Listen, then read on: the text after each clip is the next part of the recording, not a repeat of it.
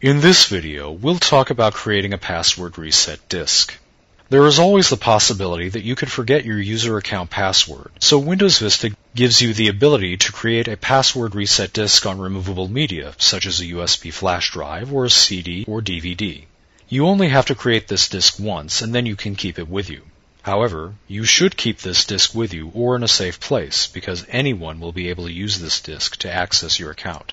Here's how you create a password reset disk. Click the Start button, and then click Control Panel. Click the User Accounts and Family Safety link. Then click the User Accounts link. In the task list, click the Create a Password Reset Disk link.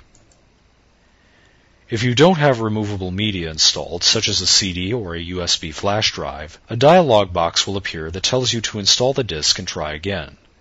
After you install the disk, click the Create a Password Reset Disk link again. The Forgotten Password wizard window appears. Click the Next button.